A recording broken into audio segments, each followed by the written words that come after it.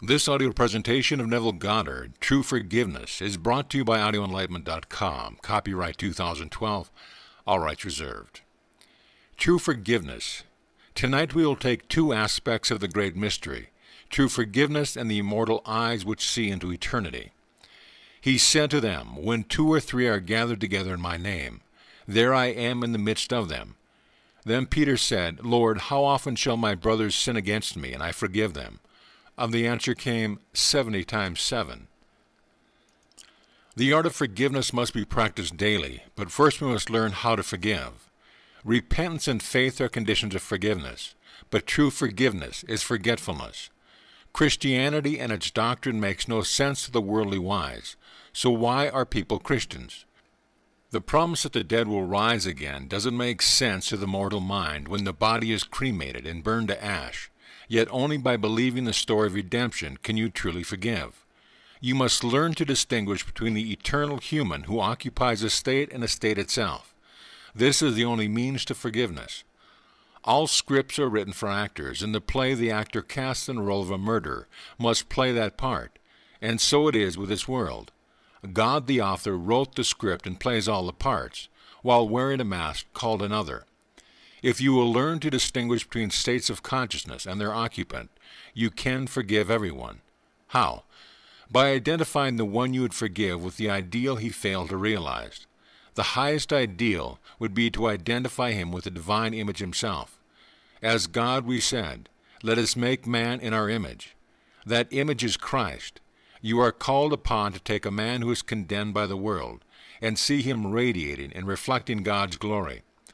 Well, you could fall a little short of that image, but you could take an idea he has failed to realize. It could be affluence, or at least an income equal to his responsibilities, until you are strong enough to go beyond the barrier of observation and see him as a divine image himself.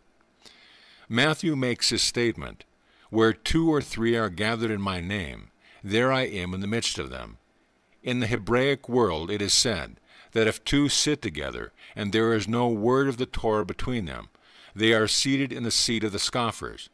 But blessed is the man who sits not in the seat of the scoffer, but rejoices in the law of God day and night, for that man shall prosper in all that he does.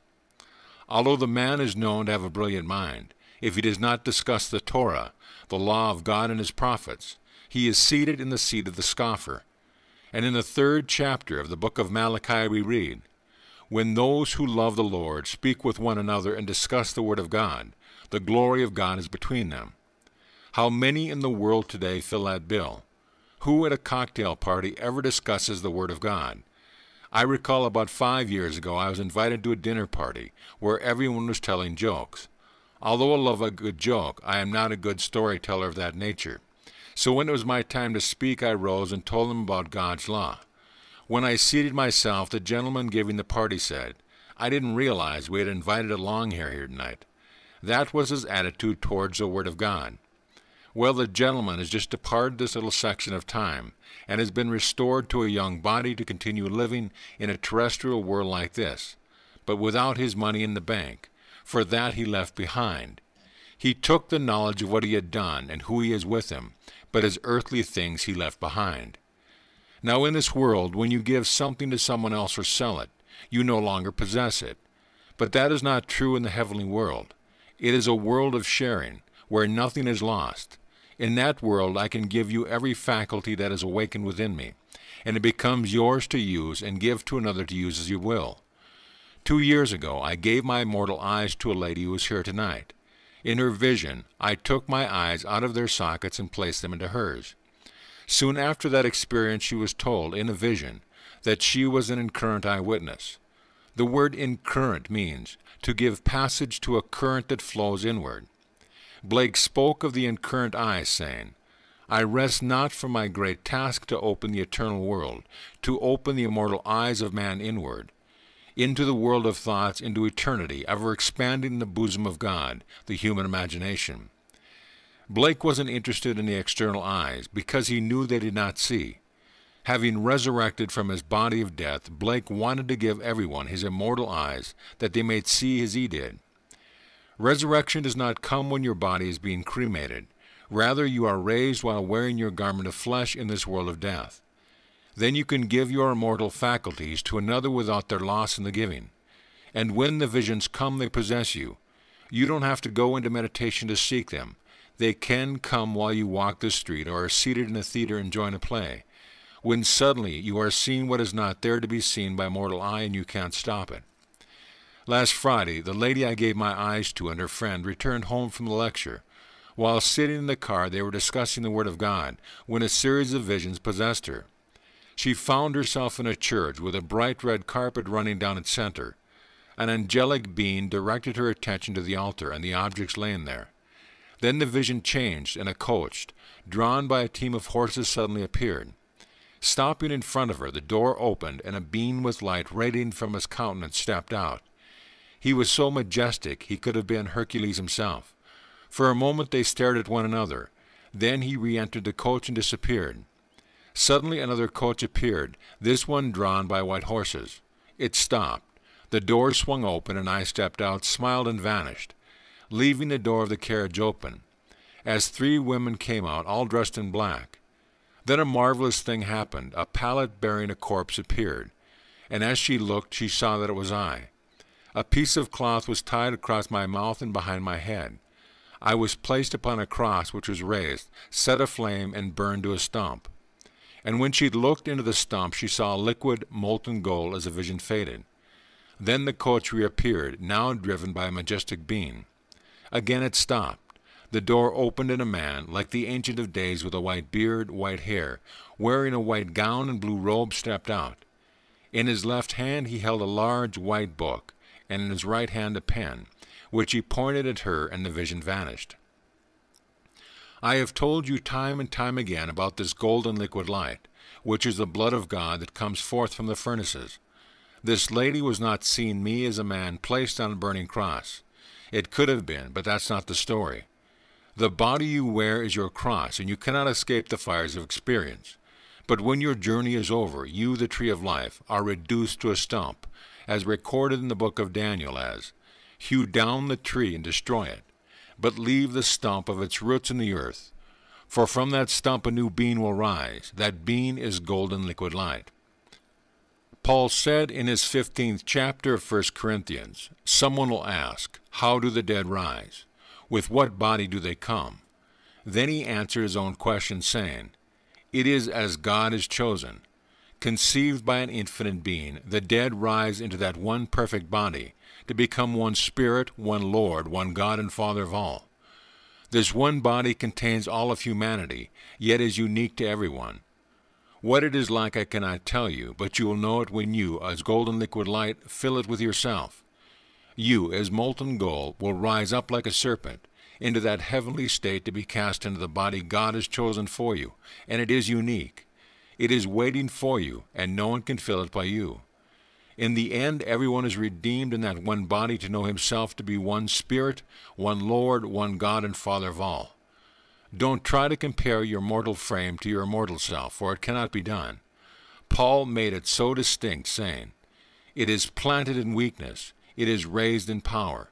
It is planted in dishonor and raised in glory. This is true for every child born of woman. Having risen from the state of death, it is my choice, my privilege, to give my eyes to whomever I will. I gave them to her, and she in turn gave them to her friend, whose experience I will now share. Having heard her friend relate her vision, she retired that night, and as she fell asleep she saw a match strike the earth, and it instantly burst into flame, reminding her of the plains of Kansas when the sun rises, for it is like a flame spreading across the prairie flatness. Then a dark object came out of the center of the flame and approached her.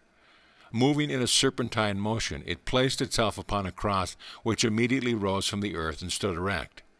As she watched, the serpent transformed itself into a man hanging on a cross, but instead of being on the cross, he was in it. This lady saw the transformation of a serpent into a man, being transfigured on a flaming cross from within. As you can see, these visions parallel each other, confirming the truth which I have shared with you. You have an immortal body in paradise, while you wear your mortal body in this world of Caesar and fight with shadows. Although there appear to be others here, there is only God. The world seems to be multiplied by billions of people, each separate and individual.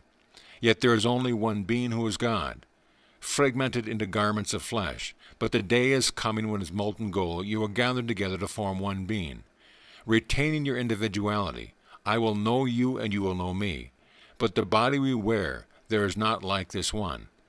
Having been raised from the dead, when I revealed myself in the lady's vision, I shared with you tonight. She knew me, and then I vanished from sight. Others will see me in different roles, for I am a protean being. I can display the fact that I have risen from the dead, but I cannot reveal my risen body until you arrive where I am. Not understanding the resurrection, man thinks it takes place when the body dies, but it happens while you are here in this world of death. Everything here is dead. The animal is killed before its meat is consumed. This is true of the bird or fish, fruit or vegetable. So the last enemy to overcome is death. While we are here, we fight against shadows as we think he or she is another, but there is no other. For we are all brothers, all sons of God, who collectively form the one being who is God. He who is the maker of his sons is housed in each one of them. Say, I am, and you have revealed God's name. Now, if you would forgive another, you must learn to distinguish between the immortal I and the state into which he is moved, either wittingly or unwittingly. As Blake said, you can see by what I teach. I do not consider the just or the wicked to be in a supreme state, but to be every one of them states of sleep into which the soul may fall in its deadly dreams of good and evil. If you truly love another, it would not matter what he or she did. You would forgive him. I don't care what my mother would do. I would forgive her, or any of my brothers. I have expanded my circle to include friends and enlarged it to encompass those I do not presently know. For in truth they are all my brothers. The man who said, Go and tell my brothers, I am ascending unto my Father and your Father, unto my God and your God, had pushed out his circle to encompass all, because he knew there was only one being who was playing all the parts. So you cannot truly forgive unless you can discriminate between the being who occupies the part he is playing and the part himself. Then you can identify him with what you know you would like to be, and to the degree that you are self-persuaded that he is occupying the new state, he will become it. It's entirely up to you to practice the art of repentance, which is a radical change of feeling. A friend may have committed an act of violence and admitted his guilt. Practice the art of repentance by separating your friend, the actor, from the part he played, and identify him with the part you know in your heart that he would like to play. Persuade yourself it is true. To the degree that you are self-persuaded, your friend will be transformed into and occupy that state for all to see. The first words recorded in the book of Mark, the earliest gospel by date, are, The kingdom of heaven is at hand. Repent and believe the gospel. I call upon you this day to believe the story of Christianity, and if you believe and are a Christian, you will put it into practice. Christianity is the fulfillment of the promise Jehovah made to man. When the story of Jesus Christ is reenacted with you, you have fulfilled God's promise to Israel. Then tell your story to those who will listen, and while you are moving in your heavenly sphere, you will select those to whom you will give your eyes. Selection comes from vision, which is from above, not from below. On this level, if I had given my eyes to one, it would definitely be my wife, and next to her my daughter. But on a higher level, where there is no uncertainty as to who should receive them, I gave my eyes to a lady I only know at a distance. I have never seen her home, nor has she ever been to mine. I love her like a sister, but I certainly have never seen her socially. While functioning from above, however, the wisdom of Caesar is not used. Using the wisdom from above, I selected from those who come here to the one to whom I gave my eyes. The gift is complete, yet I did not lose them in the giving. In fact, my vision increased in the giving.